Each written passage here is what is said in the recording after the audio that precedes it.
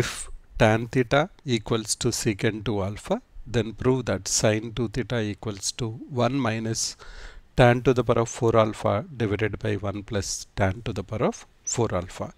Let's look at this problem related to 11th grade trigonometry. Now we have been given tan theta equals to secant 2 alpha. What we need to prove is in terms of tan. So let us see how we can write down tan theta in terms of tan and also sin 2 theta in terms of tan.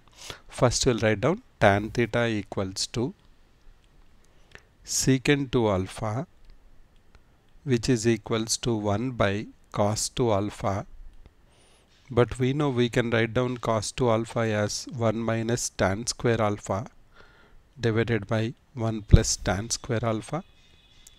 So that will become 1 plus tan square alpha divided by 1 minus tan square alpha.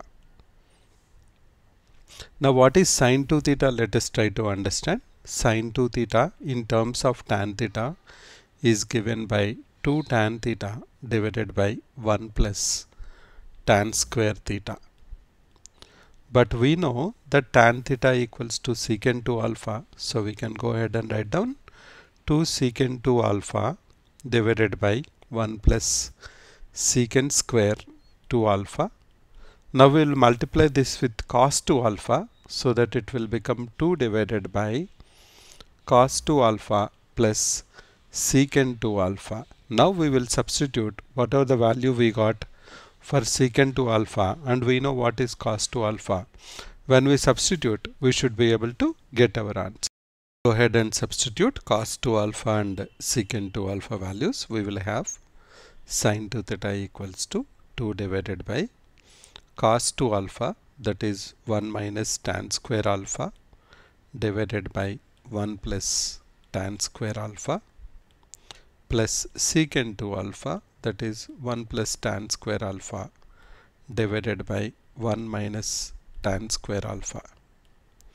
Now let's take LCM. In the denominator we will have 1 minus tan square alpha whole square plus 1 plus tan square alpha whole square divided by 1 plus tan square alpha multiply with 1 minus tan square alpha. Let us simplify this in the next step.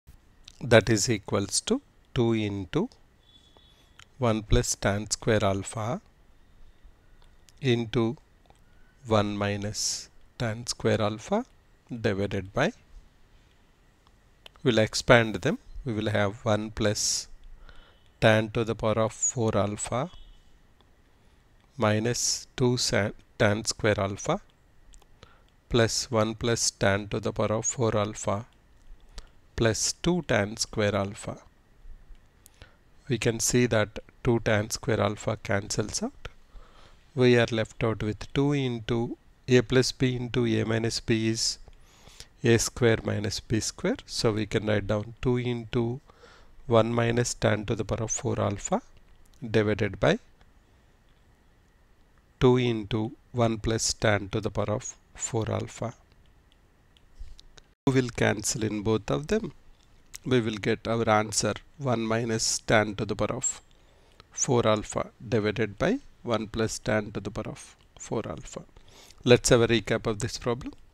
We have been given that tan theta equals to secant 2 alpha. We have to prove sin 2 theta equals to 1 minus tan to the power of 4 alpha by 1 plus tan to the power of 4 alpha. First we understood that sin 2 theta is 2 tan theta by 1 plus tan square theta, and also cos 2 alpha secant 2 alpha can be written in terms of tan. So we leveraged that. We went and substituted in sin 2 theta is 2 tan theta by 1 plus tan square theta. We are able to get 1 minus tan to the power of 4 alpha by 1 plus tan to the power of 4 alpha.